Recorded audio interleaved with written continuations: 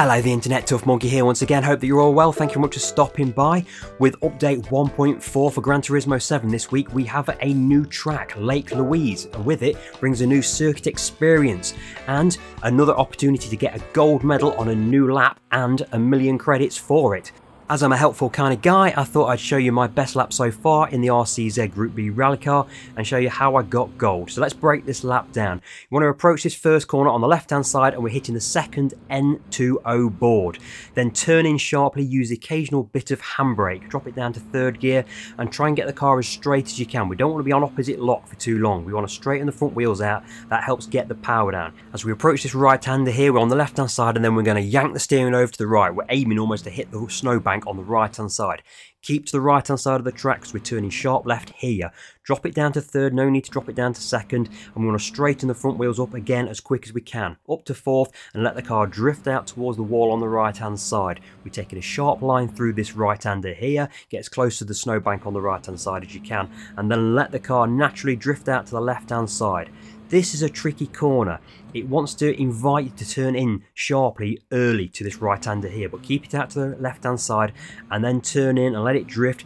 Second, then third gear. We're just trying to keep the car under control tightly around this corner to give you an optimum angle into this double left-hander apex here. So we turn in to try and hit the barrier on the left-hand side almost and then straighten the wheels up again. We've got a long section here, so we want to get the power down as early as we can and get the car maximised on its speed. It's a bumpy section of track here, and like that previous corner I said that was difficult, this is a very similar corner again. It wants to invite you to turn in early, so keep the car out onto the left-hand side and then start to turn in when you feel that we're getting close to the apex. This corner keeps on getting tighter, so keep it nice and tight, feather the throttle if you need to, and don't let it drift out onto the left too early because we're turning early. With rallying you need to turn in early, let the car drift and let the drift do the work to take you around the corner. Now I've braked too late here, I've paused it here, that's where I should have braked, but I've braked too late and I've gone too deep into this left-hander here. It's compromised my entry and exit to the corner. I need to be left, far left over here, turn in early. Again, let the car turn in early and the drift does the work. Move up through the gears steadily and let the car move over to the left-hand side of the track here. It's smoothest here, there's more bumps on the right-hand side, so you're keeping the wheels on the ground and more traction as we power up towards the line on the left-hand side.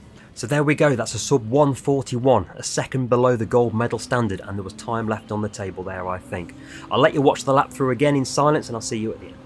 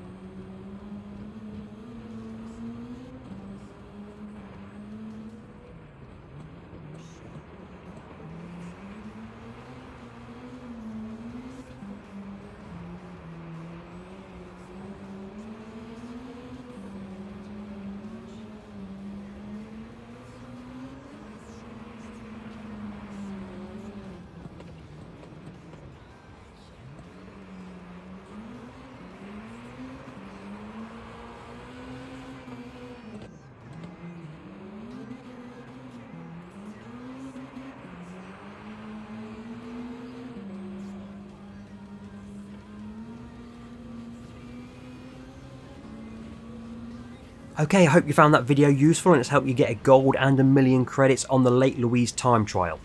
I'm going to be releasing a few more guide videos around update 1.4, namely for the menu books, the two new events that we've got to play on. So if you want to get notified of those, do please subscribe, like and comment, and I'll see you on the next video.